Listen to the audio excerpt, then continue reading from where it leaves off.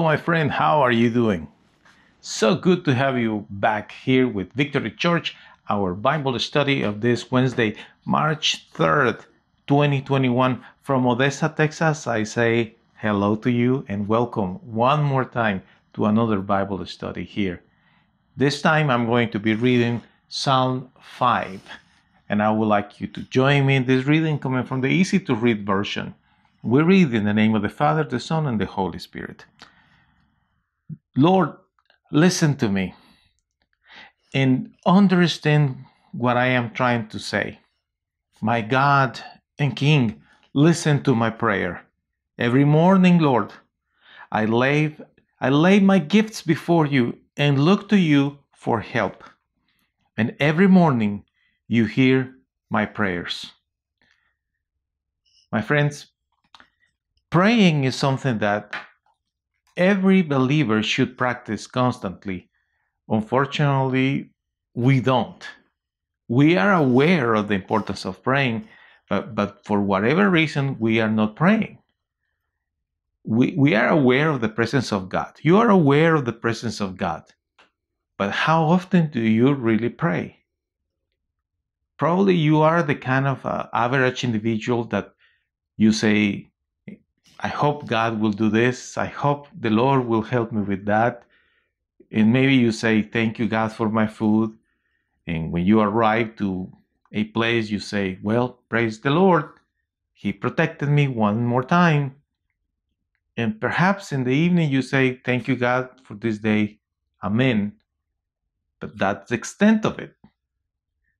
Although you are aware of God and you pray to the Lord, kinda, you don't have a formal, devoted prayer life. You know, one of the things that David experienced in order to become so powerful, spiritually speaking, and later he became very powerful in life, is going through difficulties and later experiencing the presence of God through those difficulties, through prayer. Through prayer. And he says here, one of these funny things that you find in the scripture, Lord, my God, listen to my prayer and understand what I am trying to say. Don't you feel sometimes that is exactly what you are thinking? That you are trying to express to God something, but you don't even know how to say it. And that happens in all kind of communication, you know. You're trying to say something to somebody that you care for, somebody that you love, but you still cannot find the right words. That happens. When David says that so clearly here in Psalm 5, Psalm 5, he says, Lord, listen, Lord, and understand what I am trying to say. And from there, he takes off in this writing. You know what is one of the basic things in prayer? Honesty. Be honest in the presence of God. And he says it that very clearly. Understand, Lord, what I am trying to say. I hope next time that you are praying, you will start there exactly. With sincerity in your heart and determined to spend some time in the presence of God, expressing yourself to Him with whatever you want to say, with whatever is in your heart, whether it's a problem that is bothering you or a gigantic need that you can't figure it out where to go, how to fix it, or simply you are grateful. You want to say thanks to the good Lord for something. But I hope that the next time that you will start in that route, you will stop for a second to think of the importance of becoming absolutely clear, transparent, and honest with the Lord. And you can even say, Lord, listen to my prayer and understand what I am trying to say. And from there, you start developing the sentences and expressing to the good Lord What is what you are feeling? And what are the thoughts that you have in mind? Do you realize that praying is having a conversation with the good Lord? Of course, we understand we come to God in prayer because most of the time we have a need. We want to ask for something, right? We need a miracle. We need His intervention. We need His provision. We need His guidance. We need His provision or protection, whatever the case may be. But prayer is about that. It's about expressing ourselves, which is a big obstacle today, precisely because we are getting so used to text message, I guess, that we don't want to utilize words to communicate with other individuals. And we are under the impression that because the Holy Spirit dwells in our hearts and He sees everything and He knows everything, there is no really a big need for us to express ourselves and say things verbally to the good Lord. One day, I was in near Washington D.C. area, and I was visiting one of my friends. I had access to the house where he lived, but I didn't go through the front door. For some reason, I wanted to go through the back door because there was a nice yard, and actually, I knew that he was probably hanging out in the patio. Well, I was mistaken. He was not in the patio. He was not in the yard. Actually, he was about to have dinner by himself. He was waiting for me, but I don't remember why. Uh, the point is, I come to the house. I arrive to the house, and he's sitting there at the table, and he has his food, his drink, and he's about to eat, and I am walking, through on the grass, through the yard, and I can see from the windows because that's the part that I liked about that house. It has a big windows and doors, very beautiful doors uh, made with glass that you can see. And I noticed it was probably around 7 p.m.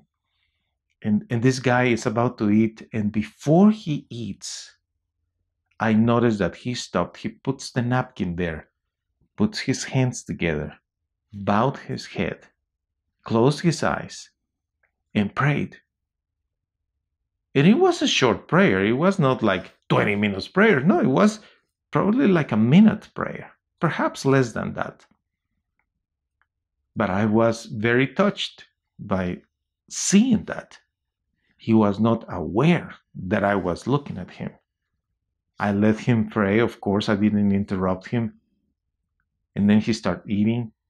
And then I start to think, what a privilege I had at that moment of observing somebody, that being unaware that somebody else is watching him, was devoting a time to talk to the good Lord.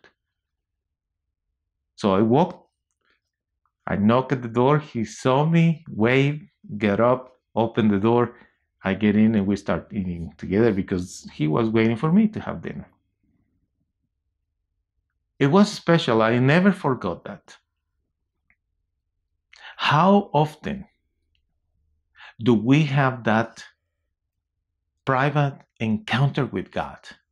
How often do you, my friend, invest that time to talk to the good Lord from the bottom of your heart and you express to Him exactly how you feel? How often do you do that? Do you remember the last time you did that?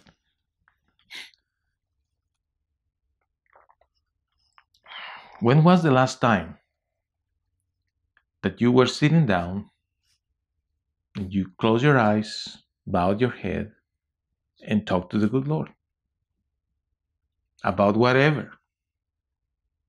Even sitting down on your bed or laying down in your bed, that you took your time to open your mouth and say to God whatever you were thinking of. When was the last time? Do you remember? Let me continue reading. Verse 4. God, you don't want evil people near you. They cannot stay in your presence. Fools cannot come near you. You hate those who do evil. You destroy those who tell lies. Lord, you hate those who make secret plans to hurt others. Wow. This is a prayer, you realize. It's David talking to the good Lord. And he is being fully aware, very conscientious, that bad people, those who are lying, making plans to hurt people, those who are dishonest, those who are practicing evil things, they cannot be near God. So sometimes, my friend, sometimes we are not able to come to the presence of God as often as we would like, because maybe we are not practicing what is right, but practicing what is wrong. Perhaps we are the ones that are not doing things right, and we don't feel comfortable by coming to the presence of God. Is that your case? What is the reason why you are not investing enough time in prayer, just talking with the good Lord? Or you don't think it's necessary to talk to the good Lord? Sometimes we think we can handle things. When it's the worst scenario about feeling that we don't need God, that we can handle things, is the scenario where when we have enough money, or we have plenty of food and material stuff, we have good health, and we have people around us or people that love us. Basically, it's like we don't need anything. So as a result of that, we just stop talking to the good Lord. But have you noticed that when you review your own personal story, have you noticed that the times when you pray the most were those moments when you needed Him the most? Then you were praying. What happened? Why suddenly you stopped praying? The Lord provided it with a solution, whatever the exit was, whatever the solution was, the issue was over. So, and then you move to the next thing, right? You move to the next thing. So why did you stop praying? And you say, well, no, I didn't stop praying. I haven't, and I will never. I will continue praying. Really? Or do you think that you are praying just because you have the idea of God in your mind? But what about being on your knees or sitting down or whatever, and you just devote time to the good Lord to talk to Him? Have you ever thought about romancing God? Let me tell you, when people are romancing one another, they just talk and talk, and they say wonderful things to the other person, the object of their love.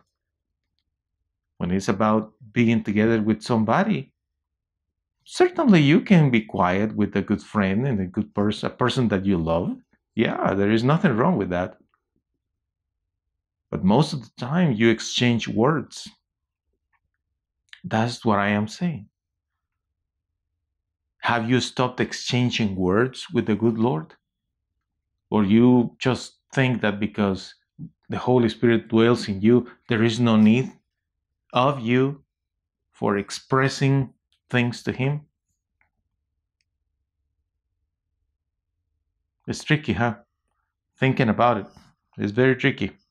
Let's continue reading. Verse 7.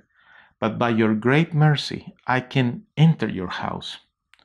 I can worship in your holy temple with fear and respect for you. Lord, show me the right way of living and make it easy for me to follow. People are looking for my weaknesses, so show me how you want me to live.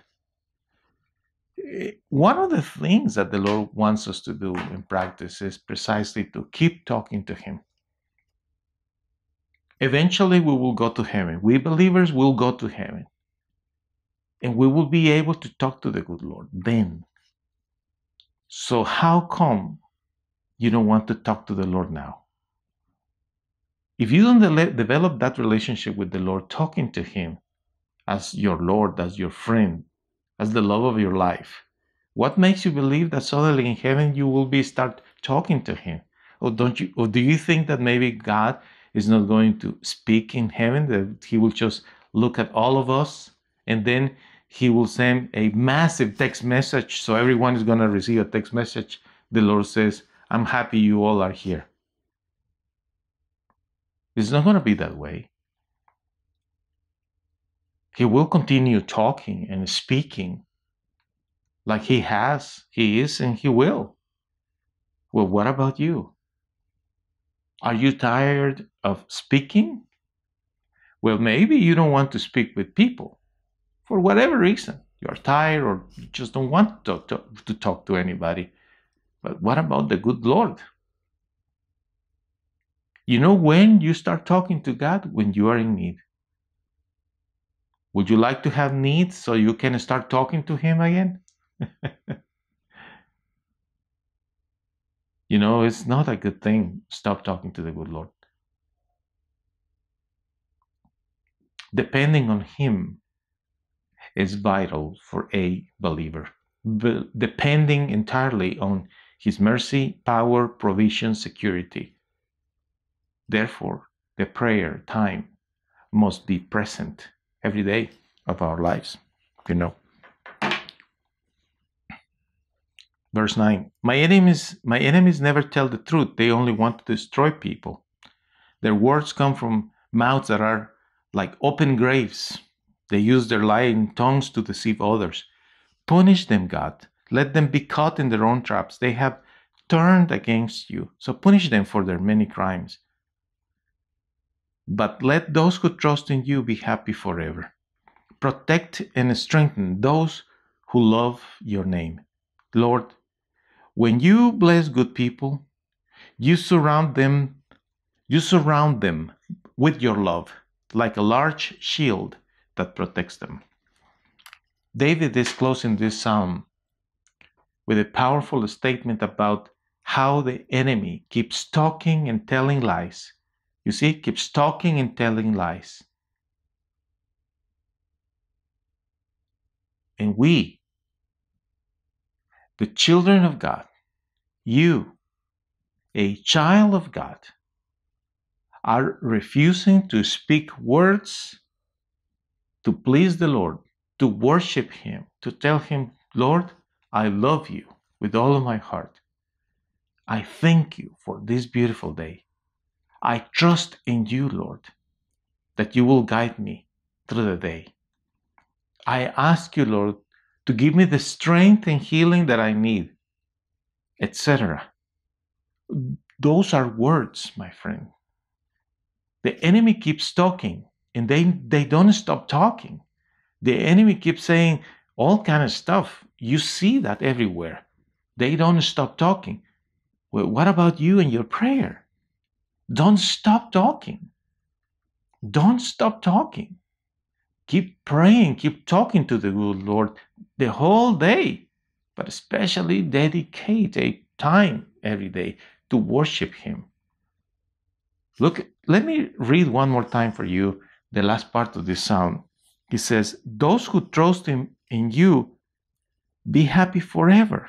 Let them be happy forever, because then it's going to be protection and strength to those who love the name of the Lord. And He will surround you with His love like a large shield that protects them. You know, the protection of God is going to come to you. His love is going to come to you. I encourage you today. Go back to that place of prayer. Remember, my friend, when you were in so much trouble once or maybe twice, you used to pray a lot. You used to talk to the good Lord. Come back to that time. That is why it's so necessary to be a needy one.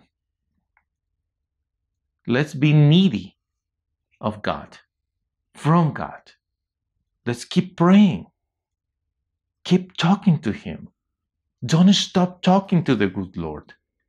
Worship Him. And if there is sin, get rid of the sin. If there is anything wrong you are doing, ask Him to forgive you. And don't go back there. Just do what is right. Please Him. Meditate in the Word of God. Read songs out loud. Keep praying. Keep talking. That will keep you in the right track, my friend. Please God with your faith. When you keep praying and you keep talking to Him, your faith keeps growing. And that faith is what pleases the Lord. Great miracles will continue happening in your life as long as you keep praying and glorifying the name above all names, the name of Jesus. And if you have never experienced a time of prayer by yourself, what if you try it today? And remember, when you pray to the Father, the Lord God Almighty, in the name of Jesus, by the power of the Holy Spirit. That's the right way to pray. In the privacy of your heart, in the private place of your home, in the private place where there is nobody else. It's just between you and the Lord. He will do amazing things in your life. You will see. Thank you for watching and connecting. And if you are in Odessa, come to Victory Church, 2400 West 81st Street in Odessa, Texas. See you next time, friends.